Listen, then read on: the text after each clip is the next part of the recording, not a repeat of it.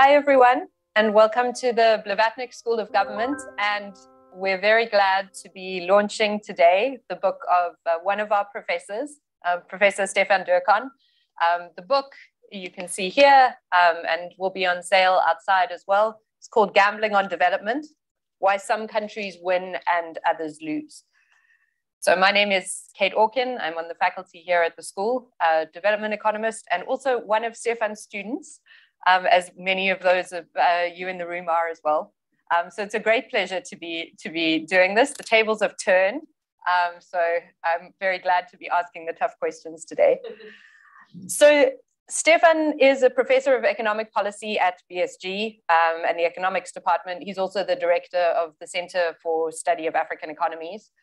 For the last many years, he's combined his academic career with work as a policy advisor. So between 2011 and 2017, he was chief economist at the Department of International Development. And since 2020 and until very recently, he's been the development policy advisor to a succession of foreign secretaries at the UK's Foreign Commonwealth and Development Office. His research interests are broad-ranging, but focus really on what keeps some people and countries poor. And we always call him the most optimistic cynic we know, thinking very importantly about how to achieve change. And his latest book is going to draw on his academic research as well as his policy experience across 3 decades, 40-odd countries, thinking about why some countries have managed to settle on development bargains or elite bargains that favor growth and development, and others haven't.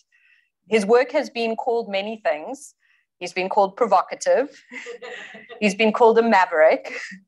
But I think one of the things I loved about this book, he said to me when I first started as a master's student many years ago, he said, all you have to do is report the world as it is, not as your theory wants it to be. And I think that's what's very exciting, potentially groundbreaking about this book, is that it's making us rethink some of our assumptions about how development ought to be done based on what's actually going on in the places where it's practiced. So without any further ado, welcome to Stefan, but it would be great if you could give us a bit of an introduction to what you're trying to say. Okay. Well, thank you, Kate, for these very generous words. So let me actually start with a story. And it's actually a story of partly based on my experience working in different countries. And just imagine, as I was about 7, 8 years ago, I was invited to the Prime Minister's office in the Democratic Republic of Congo.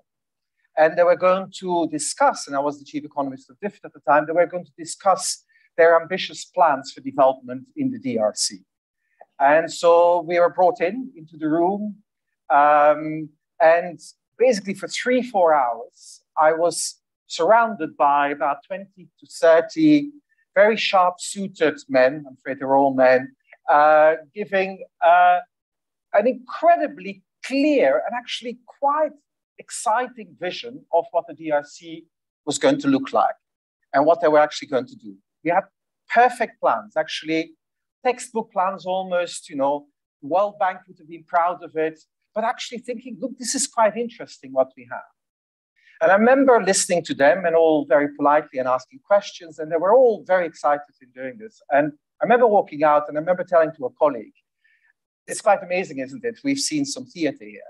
This is all fiction. Because I bet in 5 years, nothing will have happened with this. Now, contrast, a few months later, I sat in Ethiopia on a small retreat with some senior officials, actually at the level of ministers, advisors to the prime ministers, far fewer people. And they were telling us the kind of plans they were making for the next phase of development. We're talking 10, 7, 8 years ago, conflict was far away, whatever. I was sitting in the room and we're listening to them. And I remember thinking, the economics didn't quite work. This is not at all perfect. This is actually quite a risky thing to do it like this. But I also knew perfectly well they're going to do it, and it's actually going to be quite successful. And it's actually that a little bit trying to articulate why is it that in some places, very little happens despite the best plans and recipes. And in other places, actually, quite a lot is happening. And I think as an academic, having studied always what should be done and what has to be done, but actually confronted reality, you have to really start asking much more about, how comes that in some places they get it done? And why is it actually happening? And this is a bit what the book is trying to get at. And, I think the most important thing, I think, is, well, it's probably three things here. Let me say the first one is that there is no such a thing as a perfect recipe. There's no such a thing as the silver bullet for development, for growth, or for progress in economies in very poor countries. Actually, the things that need to be done, they're not rocket science. If they're not happening, it's not because the leaders are so ignorant, the technocrats are useless or whatever. It's actually something else. And that's actually the second point, is that what I think I've learned working much more in practice, also as a kind of a technical person, as an economist, is that, what happens so much depends on what's happening in the country with those that can make it happen. Those with power and influence, which I call the elite. And basically the nature of the elite bargain they have in these societies. And I'm not talking about just the politicians, it's also the military, the people in business, maybe the civil society, even people in the universities. What kind of deal they have amongst each other in terms of what they're actually shaping, how they're shaping that society. And so fundamentally, we come to the kind of idea of, how to get development.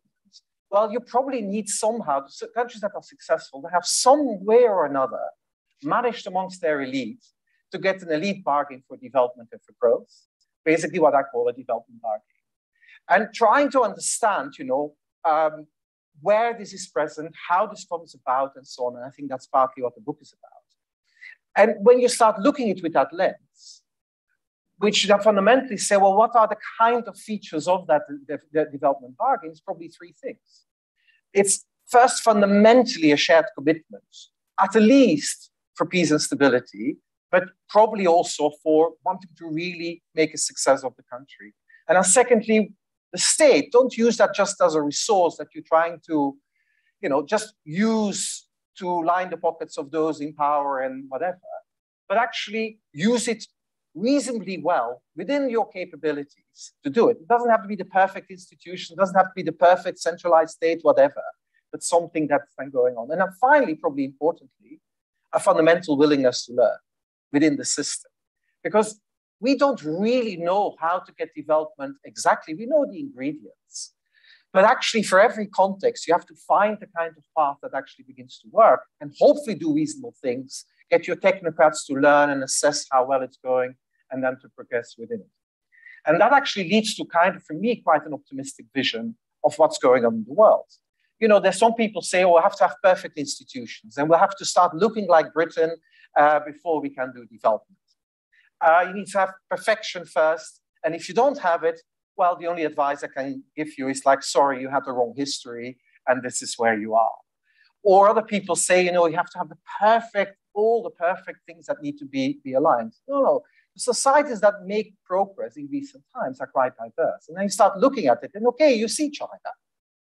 But they do it in a particular way. But I think the fundamental lesson of China is that in 1979, actually you started getting, we're going to look for legitimacy in our politics to development, through growth and development. But otherwise, I don't think there's that much to learn from China for other countries, because we actually have success stories. I would say Bangladesh is a success story. Actually quite a messy state, not a very, quite corrupt and really not functioning that well. But actually, if you look at the indicators, they've done really well in recent times. 15, 20 years of 5-6% growth, poverty reduction unseen, girls' empowerment at levels unseen in a Muslim country, where girls performing better in education and health that many other countries should be really jealous of, and so on. So you get this kind of progress. You go to Ghana, where actually you say, well, that's actually quite a success story since the 1990s. They've come a long way. And you go across Africa and say, well, actually, I begin to see it maybe even a bit in Kenya. And Ethiopia had it, yes, they gambled and they never get got there.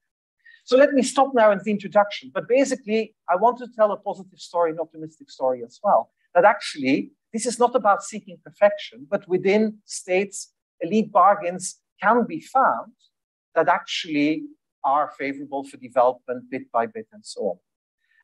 What it means for us, well, I write in the book a little bit about what we can do. I find very hard to, as a white male sitting in London and Oxford, to tell them this is how you should be doing. So I'm a bit more cautious of how to give the advice to get there. But the minimal amount is that if you want to make a difference, try to understand what is actually happening in that country. What is actually the nature of the elite bargain, the politics of the place, and understand that.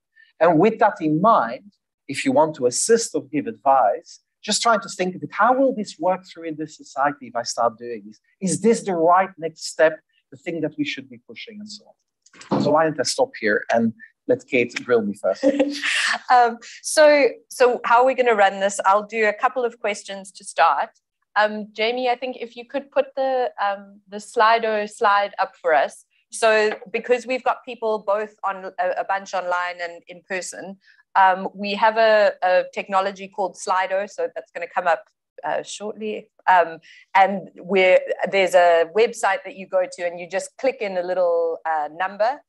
So you click in this number and then you can key in a question. And as those start coming in, we'll see people upvoting those. And then I have the power, so I will decide whether which questions we ask or not. But you can upvote other people's questions as well, the ones that you want to ask. But I'll take the chair's prerogative to start with a couple of questions. So the first, I mean, those of you who haven't been on Twitter this week have been missing some serious barnstorming, some great cat photos. But Stefan's been talking quite a bit about the book. And I think you talk a lot in some of your tweets about the importance of integrity as a political entrepreneur. So actually believing in something. And it strikes me that in many of the countries that you talk about, these ideology, these narratives, so what the governing elite actually believes in is very important. And so if you think of China, Ethiopia, Ghana, you don't talk about South Africa, but the ideology does play an important role. Does it matter at all what the political elite believes, like what the ideology is, or is it just that there's something cohesive that's there? Well, I think it's quite it is more than that. Okay, so it can't just be about words. I've heard enough people, and in fact, the Congolese example is one where they can tell me all kinds of plans that they have. There has to be a credibility around it, and actually. When the narratives and the stories they tell about what they want to achieve, the proof is really in the pudding. It's basically, you want to actually ask yourself how they are trying to see this through. So how the narrative is spun within the own context can be at times be less important. And in other times, it can be really important. You could have, for example, a national narrative that you want to tell that actually is quite important, but it's then what's underlying it. So it's not simply about the big statements that we make, but it's actually how are they actually trying to underbuild this. And so I alluded to it as well. A commitment has to be credible. I talk a lot in the book about the shared commitment to growth and development, but the credibility of it has to be really very important. And this is where that final thing, I think that I really want to emphasize and also talk about in the book. And then those who know the work by Yan Ang may have picked it up, how she talks about China as well, is to actually having a form of governance and accountability within your own system, however it works, that actually keeps you to trying to actually do better in the narrative you have. It could be in Ghana. Actually, they've probably found it within electoral politics. They found since the 90s a form of electoral politics that is acceptable, where politics is increasingly based on results and outcomes. But actually, you have regular changes of power that, broadly speaking, are accepted by the political elite. While in China, of course, it is within a one-party state with all kinds of features. And if there is an accountability, definitely in the 80s and the 90s, it was around within the party. Are we performing on the basis of what we're saying we want to do on growth and development? And that accountability is there. So it's a lot to be a learning in the governance of these things and being willing to be open-minded, the different ways in which this can be done. And so you're very careful to say the system of government, we don't have to have a particular system of government. Outside parties can't say these are the right institutions. But then a little bit, towards the end of the book, you're arguing for we need to improve quality of elections, we need to strengthen civil society. So it left me thinking, well, where do you stand on the preferable form of government for growth and development? Well, it's the thing. I mean, what I don't do is, and I have to be very careful because I think for a few more days I'm a civil servant, what I don't do is this idea, as long as you adopt the Westminster model in our way, everything will be fine for growth and development. There's lots of good reasons why we want to be in favor of democracy and against autocracy. But you have to be willing to be open-minded that there are, for example, more centrally run, more controlled states that have actually been very successful in the field of growth and development, because I'm talking very much on takeoff development here. I'm not talking about whether there will be as rich as the US or Sweden, but more of it.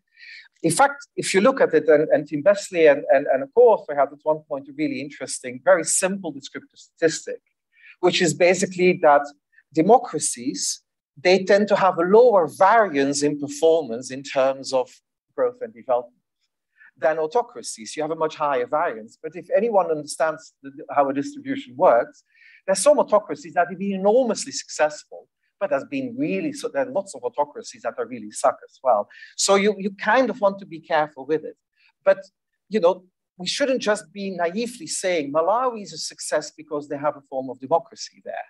Malawi is not a success in growth and development. It's one of my most frustrating things, having worked quite a lot in Malawi to actually see how far they are in development. So it is not simply the system of development. But maybe I do say at the end of the book, entry points, when you have a state where the development bargain is not well developed, where the elite bargain is clearly focused much more on redistribution in the form of get my friends some more money, or those who vote for me only should get the money. You may want to look within the system. If they are an electoral system, let's try to improve it. If there's a space for civil society, let's try to improve it. If you work in another system, look for your entry point where you actually move this along, rather than having a doctrinarian view, in every country must do civil society operations because everywhere this will work. Just be much more understanding of what's going on in a country and then actually tailor how you do the intervention and use the research that you know about, to then actually see, can I use this in this particular context? So going with the Malawi thread, I'm going to jump to Ranel's question. So what do we do about the places left behind? So is there a sense, the Malawis, the DRCs of world aid are sustaining bad development bargains? How do we, I assume we as the people giving the aid, how do we respond? Well, look at whether it's been given the aid or whether we do it as activists or people concerned here or even in the country. So I'm going to turn this a little bit back first, is that we should start celebrating more those places where there's progress made in the last 30 years. And this is not in a naive way, as people in New York often like to do, with saying, oh, well, global poverty is falling down, we should celebrate it. No. Learn to highlight those places where the progress is being made. Okay, and so Bangladesh is a good example. In the late 1970s, the advisor to Henry Kissinger got a lot of noise at the time by calling it a basket case. In fact, my very first essay on development ever was, is Bangladesh a basket case? And I answered clearly, of course it is, in around the early 1980s. No, countries make progress and they're getting there and we should actually celebrate. So in that sense, there are fewer and fewer places in the world where there are these really bad development bargains. Many more countries have found a way of doing it. And that's a bit what I want to highlight in this book. But then what do I do in Malawi and the DRC? Well, actually try to learn how it happened in other countries.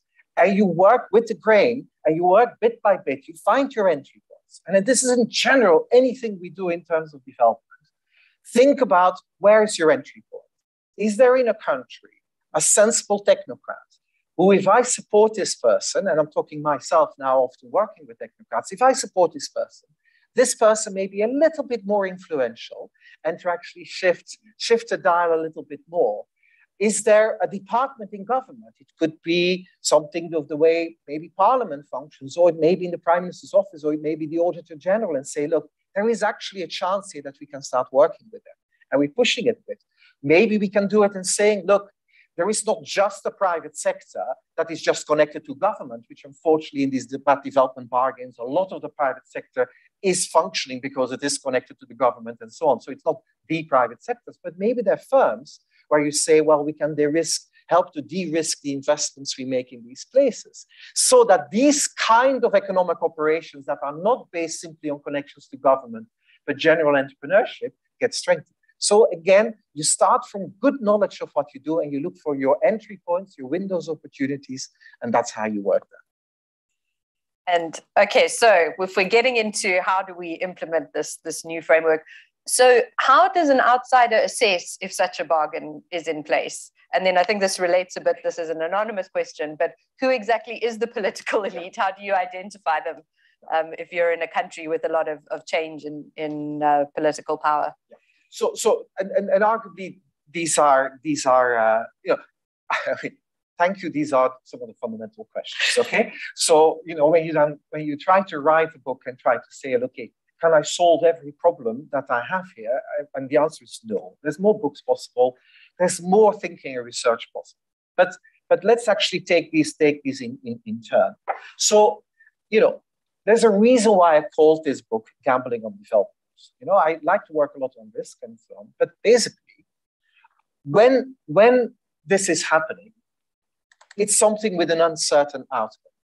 If there was certainty that I had a recipe to actually do exactly how to actually do development in every country with the exact thing, then it would be straightforward and say you get these 3 things in place and everything everywhere will be fine.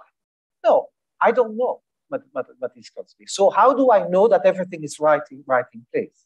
Well, you want to judge it partly, but unhelpfully, I would say, by what's then happening next. Is progress being made? Is a bit of success being made and so on? But this is where I come back to the point that I keep on coming back to, is that actually, do you have a system that is willing to learn from how well it's going? And that's actually the main feature. So this is not about dogmatically following a recipe and you'll be successful. And if I identify that little recipe, these 3 little bits, these variables I can put in a cross-country regression, and then basically every country should sort them out and I'll be fine. No, it's not like this. But you could say, look, I have a list of reasonable things that you probably should be trying to do. And if you see, look, is this combination here with the politics and the elite that I'm dealing with here, am I making enough progress? Should I start here? Is this idea of the electricity reform really the one to start? Or am I going to touch with vested interests that are going to destabilize the country so much that chaos will break out? Will I abolish this particular subsidy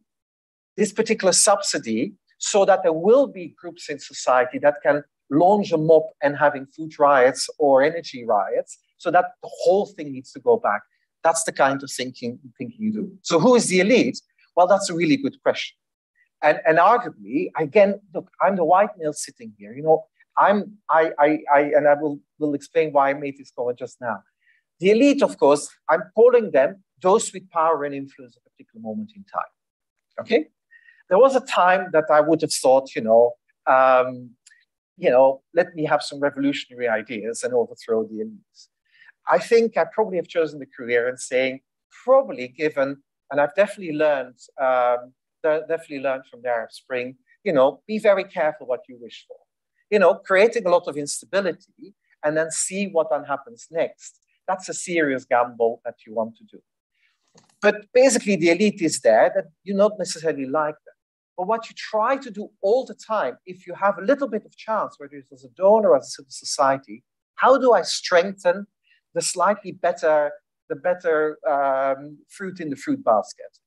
How can I actually strengthen their position a little bit? And again, it comes back. Pick the people you work with that you actually start shifting the incentives. In several of the chapters, whether I talk about Indonesia or China or in Ghana, it was because at some point the system started to deliver and those who wanted a positive change got stronger. It made some of the more established elite that actually was living purely of the rents and purely of the connections from the state saying, my God, they're getting richer from doing serious things rather than just from connections to the state.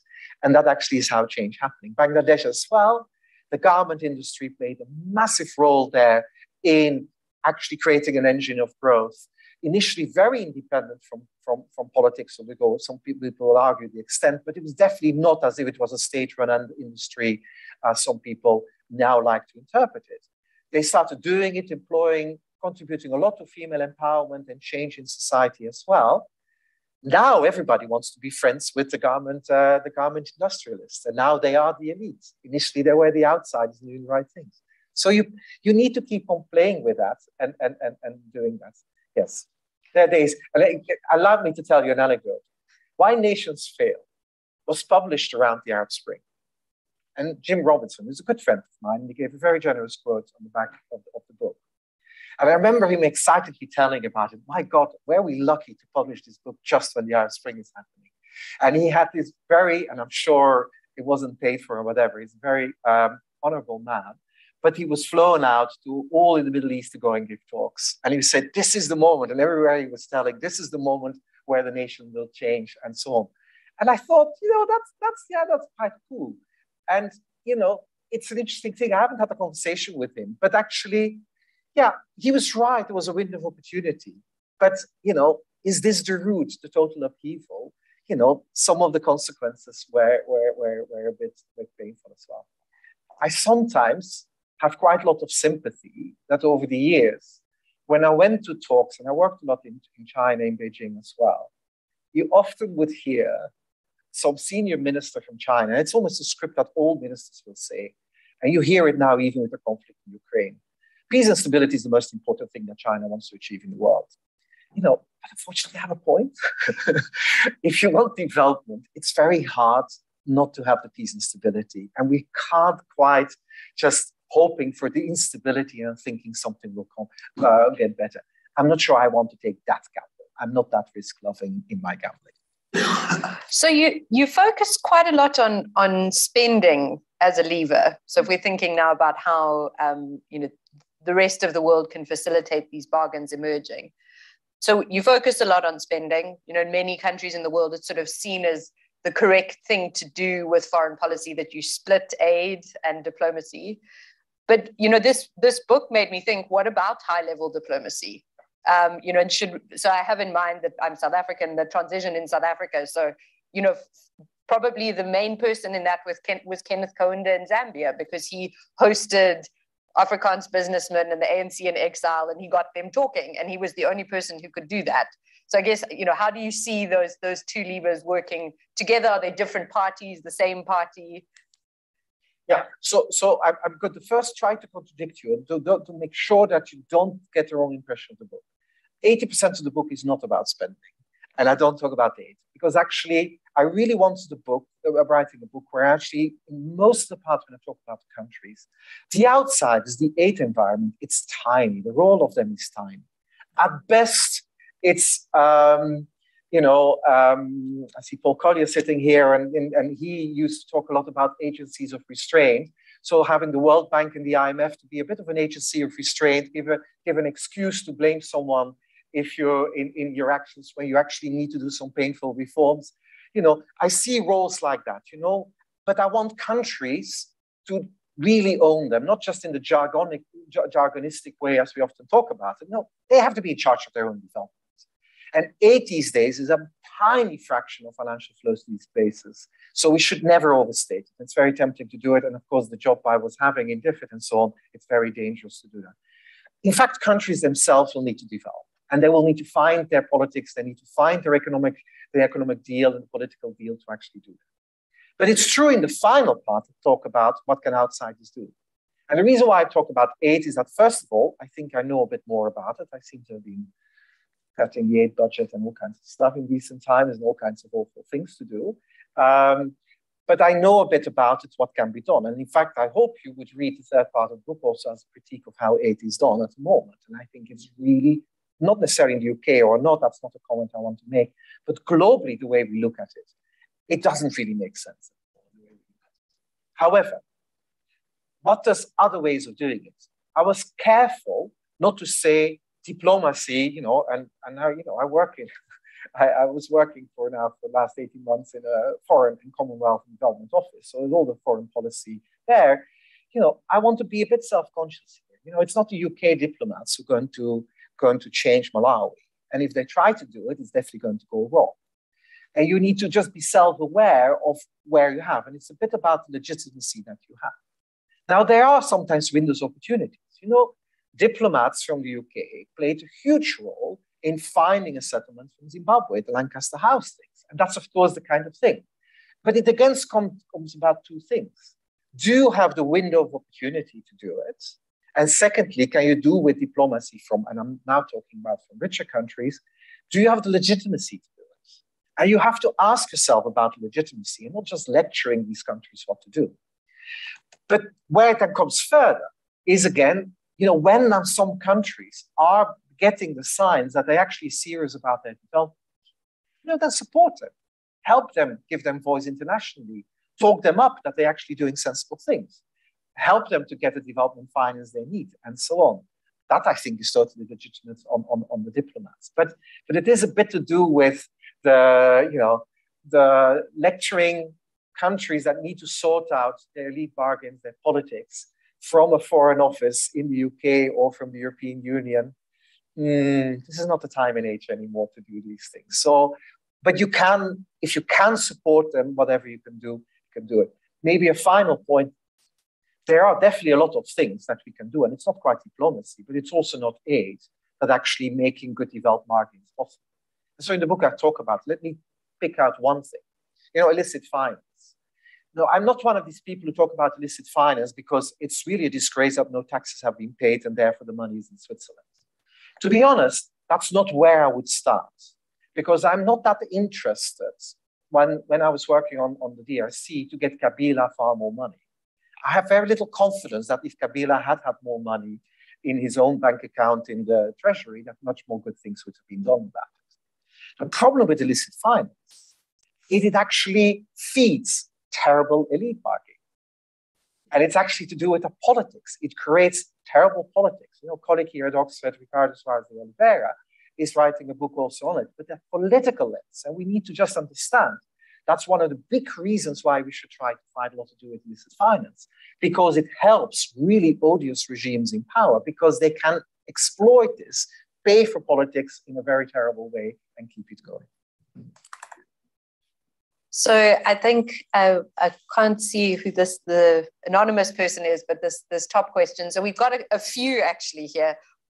You know, we're not saying, you know, if we need to act necessarily, but like diagnostically, why do development bargains emerge in some places and not others? And then also Mui's question, are there institutional prerequisites before we get these elite bargains? So let me take the last one, is that, you know, again, I'm not going to have the small list of the minimum amount that you want to have. You know, in the framework I use, of elite bargains, actually, you know, I borrowed this from Douglas North and Wallace and Weingast in the book on violence and social order, where it basically say, you know, it's a useful thing to think of a state. Why historically states emerge?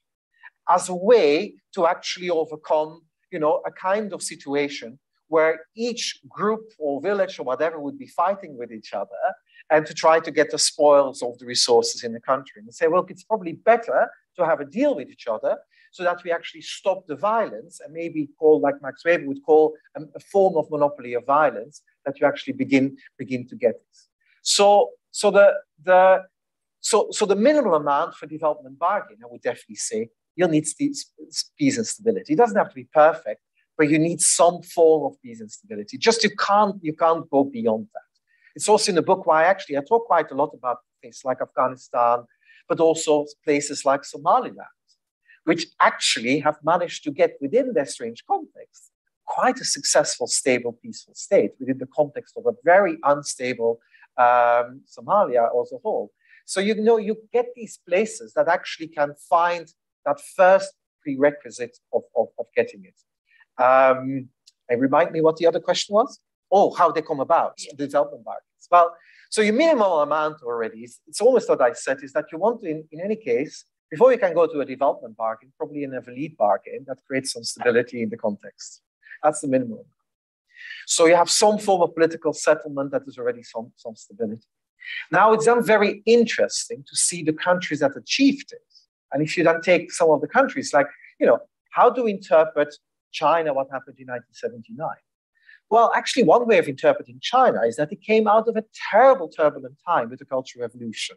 And then with Mao's death, but then the Gang of Four, this was a country essentially in civil war. This was a country that actually was risking with the Gang of Four before 1979, before Deng Xiaoping came to power, risking a lot. So you actually got, because of as a way of getting out of conflict, but at the same time, almost trying to make sure that regime tries to survive, that actually you look for a way of getting legitimacy with your population again. And the way I would interpret what Deng Xiaoping did, the governance reforms he did, is that actually it included getting legitimacy from the population through growth and development.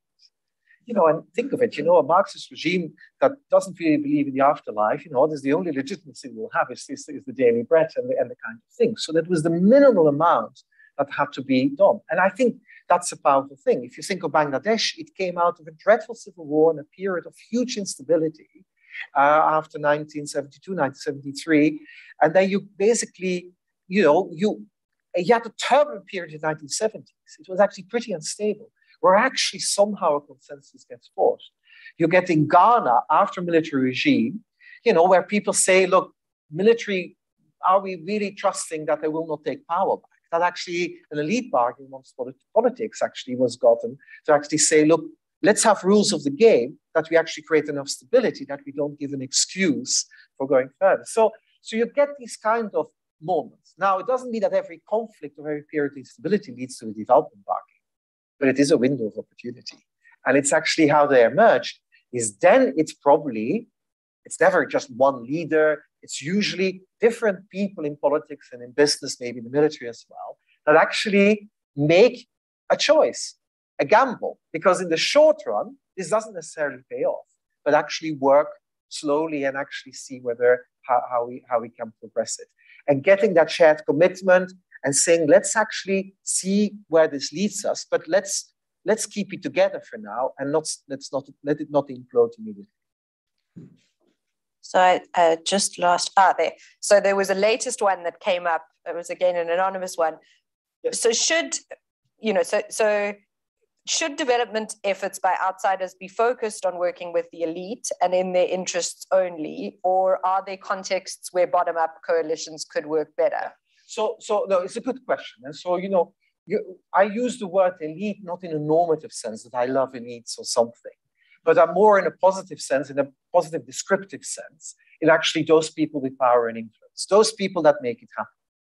Now, an obvious thing that you immediately said is, and in fact, you gave the example already that was in the book, that within context, if you have the chance, to get civil society to become more powerful, actually they become part of and the influence and they make that coalition broader. And of course, I'm all for inclusivity, but I didn't want to simply say, oh, you have to have that perfectly sorted before any growth and development takes place. It's again, not that kind of thing like, we need to first create Sweden and then we'll start development. This kind of the perfect equal, gender equal, everything society, and then we'll start development. No, that's not how it works.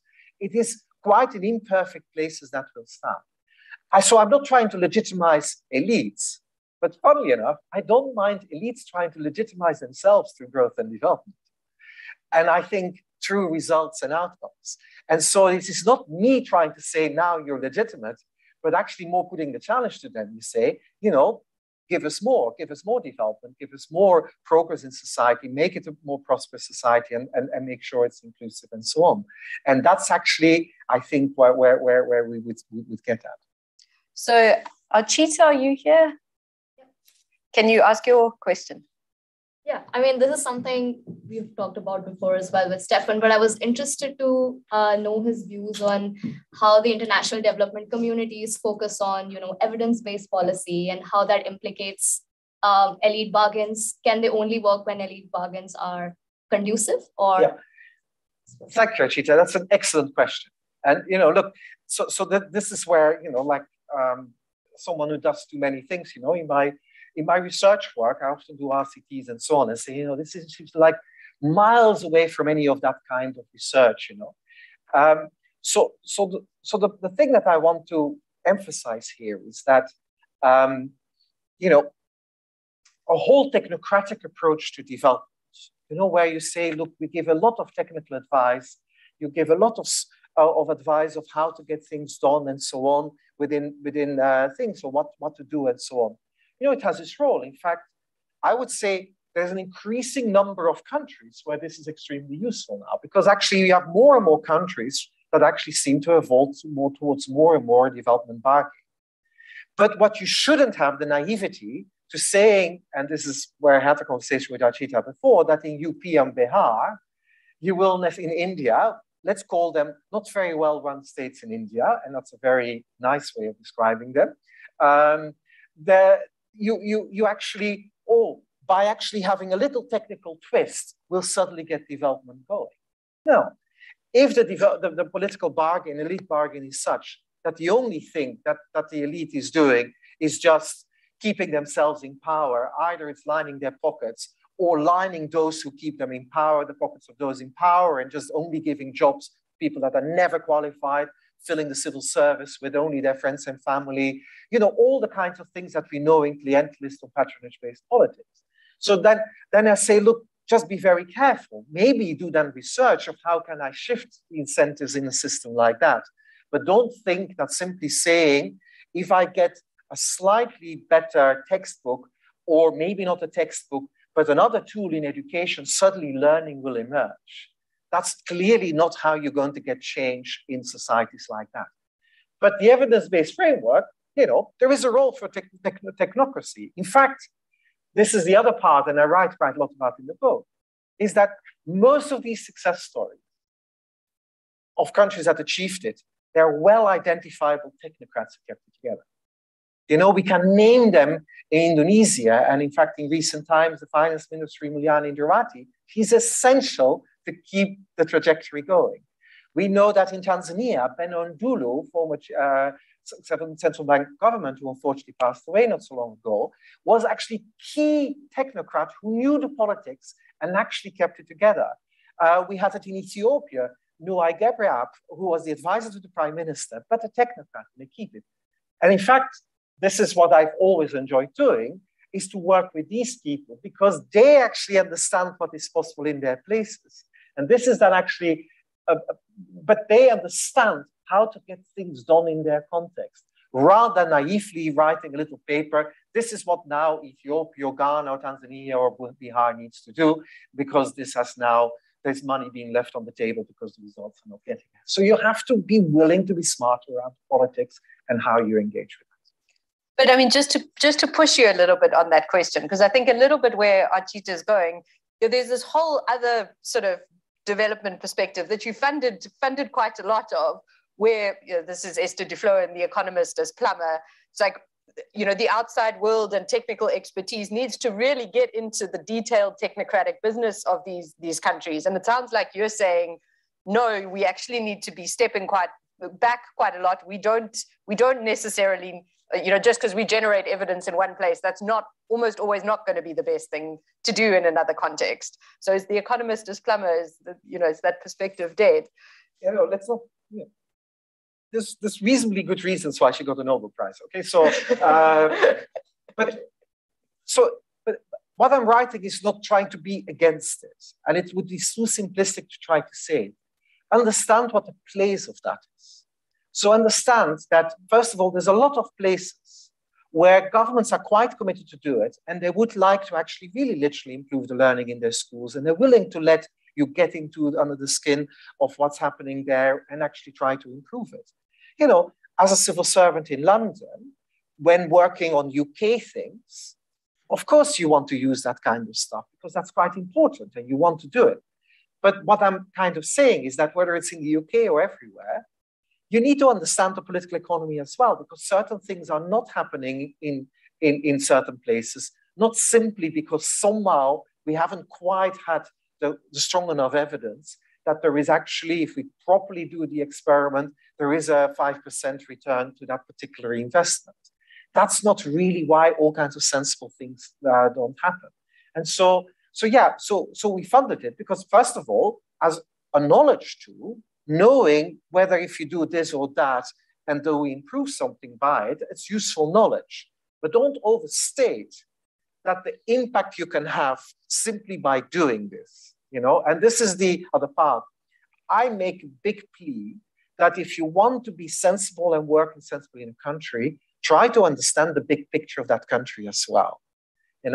One little RCT on one particular area doesn't make change, but it can maybe inform in one day the kind of things that can happen once we have these change processes. And so, yeah, pick it much better. And am I saying that the industry itself is wrong? When it overstates its influence, when it overstates its relevance for development and as a big thing we want to achieve, then it's wrong. But let researchers do what researchers do, and I'm definitely much more tolerant than you want me to be. Is Zili here? Yes, go ahead. You talk about the example of China. So I was wondering that what could be the incentives for the elites to really pursue a bargain for development rather than to pursue their self-interest? Because you talk about China, you said that at that time there was a crisis of legitimacy. So I was wondering, is that needed to happen in order to create a sort of, as you said, a window for opportunity to make it happen? That's an excellent question. And thank you for actually confirming also the way I would interpret the crisis of legitimacy that existed in 1979. And so it's one example what it could be. Of course, there are examples where actually window of opportunities present themselves in different ways. And it's the craftsmanship of individuals and groups of people that then becomes important. Okay, so it doesn't come out of necessarily a crisis, but I can't deny that when people are comfortable in power, it's sometimes very hard to shift these incentives to do what they're doing. And the simplest example is that all of we know, we often talk about resource curves and whatever these things is, but it's a very simple thing. If you have a lot of natural resources, there's very little incentive for you to make your economy grow in the hard way because you have the money there. And then you divide it amongst those with power, and it's you can handle that, and it's a really tough thing to actually sometimes shift it. So there are places that actually shift this, and I haven't written about Tanzania in my chapter. I'm actually getting quite excited again about Tanzania. They went through the period that our dear friend Ben Ondulu was there working. There was actually a really first step of a real consolidation of stability. And he, as central bank governor, of course, macroeconomic stability is a big part of it. And we're talking about, about 10 years, 12 years ago. And there was a real stability. You got a real sense this is a long period of stability. They got some natural resources, they were growing. Of course, you had a little bit of a strange period then, in the last few years, where President Magufuli came to power. And, I remember in one of my early reports inside DFID, I called him the broomstick. Actually, he got the name the bulldozer. So he had a slightly more direct form that he then acquired. And he was trying to, and I was told, he tries to actually change the country, but in such a heavy-handed way, it can't be happening. But actually, corruption went down in Tanzania, results in education actually improved. And I think now with the current presidency, with all the noises they make, I kind of think, they take their opportunity. They're not doing badly. They're macroeconomically don't come out too badly out of this crisis. So I'm kind of hopeful. So it doesn't have to come out of a huge crisis of legitimacy. It can be because actually those people with power and influence, in this case, the party people of the CCM, there's enough reasonable people there now, unlike maybe at some point in economic policy. So it can happen. I don't know. I'm not going to put any money that they're going to be the success there. I'm not going to be like the advisors to Henry Kissinger that's a basket case that's successful. Although in the book maybe I give an allusion to it there. But there will be places, and I think in Africa especially, there are going to be countries that are going to surprise us because I do think they're getting together. So it's not just that. It can of course play a big role, and often we say this at the moment. What better window of opportunity for some places coming out of COVID and coming out of crisis to actually see it? Of course, it's also a really difficult time to do it, and the global environment is really difficult. But there will be some places, yeah. I guess, I mean, I'm just building on this anonymous question here. Can you give it? So you've given us some examples of events that foster this new development bargain in a particular place. So we have the crisis of legitimacy example, the kind of collapse example. Are there other things that can help to foster those bargains? So actually, there are things in the economy that actually can help to get this done. And I'll go back to, for a moment, the example of Bangladesh, but it played a role in Vietnam. It plays a role in other places as well, where it played definitely a role in Indonesia. And it's actually in the following way, is that there are particular types of sectors in the economy that actually need a bit of a longer horizon to be successful. Natural resources, as my colleague Wong famously said about diamonds, you only need a gun and a mobile phone, and that's about all you need to be a diamond, run a diamond mine. And basically, she meant you could just have a little plane flying in. You only need it for a few months, and you can be a billionaire. If you want to be successful in manufacturing, it will take you 5 or 10 years to actually build up that capability. Now, what can strengthen development bargains is actually success in things that are more difficult in the economy, but then begin to generate return. And actually, that's where the example comes from Bangladesh again.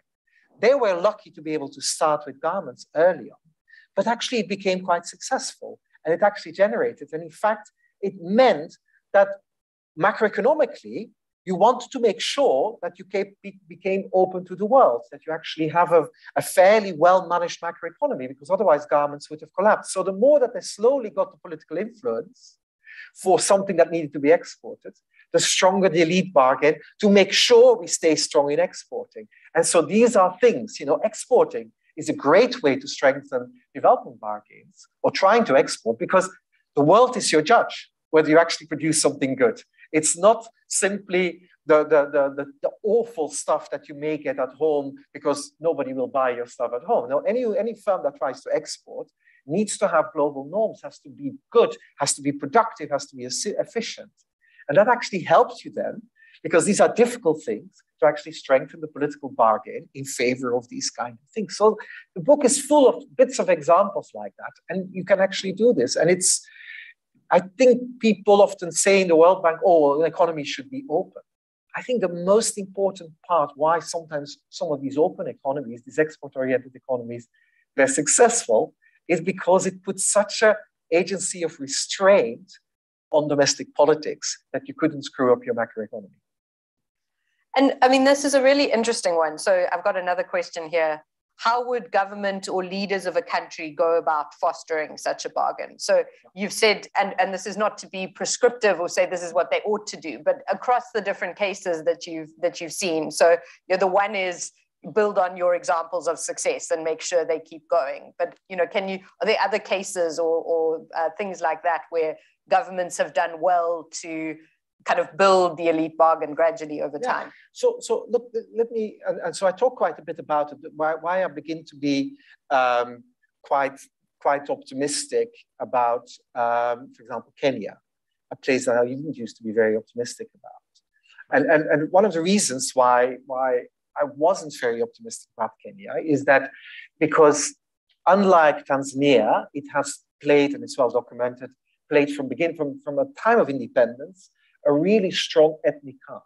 And in fact, you have a huge division between those around the Kikuyu and those around the Luo in the west of the country. And so ethnic politics has dominated politics in Kenya quite strongly over the decades.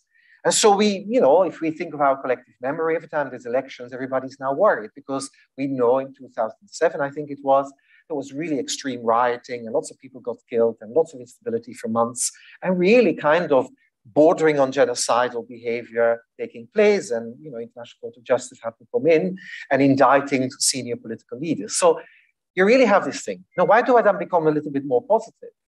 Actually, the main way is over time, they have been trying to make a deal amongst these big political factions that represent ethnic politics with a constitutional reform So actually we move one big driver of the ethnic violence, i.e. that politicians really love to exploit it. This is a very centralized political system. All the power is in the presidency, and if you control the central state, you control everything. It's a pretty corrupt state as well. So basically, the fight and the politicians use the ethnic card to try to capture the center, and then the winner takes all.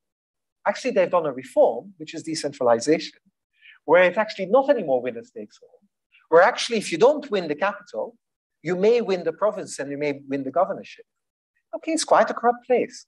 But actually, despite that corruption, I think actually it's a smart way. You know, you almost say you've decentralized the corruption, actually as a way to get a much more stable political system now. Meanwhile, by decentralizing, governors now need to apparently be elected based on platforms of outcomes, of results. So politics is brought a bit closer to people, and it's been quite successful there. I'm not saying decentralization always works, but it actually is quite interesting. And so I hear now of governors of different provinces in Kenya that actually are very outcome-oriented and basically run elections based on, I want to deliver this for you, rather than I'm a Luo, therefore you should vote for me. And I think, that's why I get so Kenya is a high potential country, where you get somehow a move in the elite bargain, actually beyond amongst themselves, that they start negotiating that. And in the process, funnily enough, and I saw another question, clearly slightly hostile, coming there and saying, who are the gambled and the non-gambled, who are the elite and the, I wish it was totally inclusive. This is not that I'm trying to justify it. I'm trying to be describing how I think it's actually happening rather than justifying it. But then you see in Kenya, by opening it up and more politics away from ethnicity, I get a bit more hopeful of politics there. That can become more results-based, open, different type of people can get into politics, and you begin so. So I would say this is actually quite good and quite an important thing. So I guess just the last before we close, do you, so you're a government and you're trying to form this elite bargain. What do you do with the real roadblockers? So I have in mind unions in South Africa, Mexico. There are lots of places, for example, where there's been a big push towards labor market reform, but the unions are a big part of the elite bargain, have been for a long time, and they block the extent to which reform can occur. France is the same. What do you do with that blocker?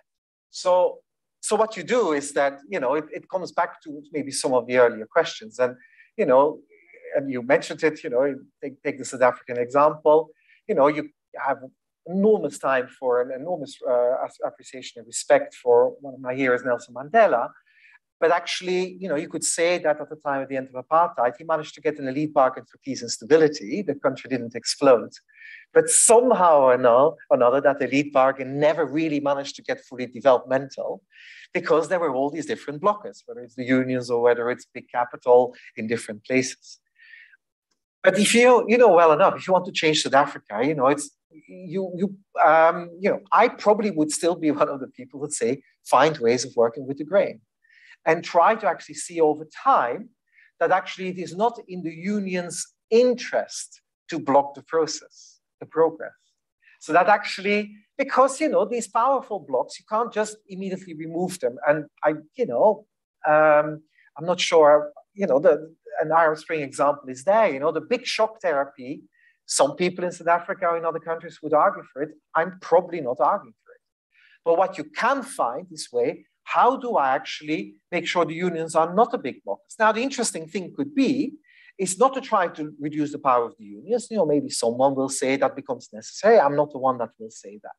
But you could say, actually, maybe we'll start supporting parts of economic progress and growth in the country, where we don't start from heavily unionized, but actually things that are generally in comparative advantage of South Africa, and not necessarily some of the things that unions are very powerful in some of the factories, and actually generally saying, and we're actually going to get growth where actually wages are increases, growth is beginning to do, so that they actually can see, well, actually, maybe this way of working with capital as a union is maybe a slightly better way of doing it. And maybe both will see sense to actually have a different way of working.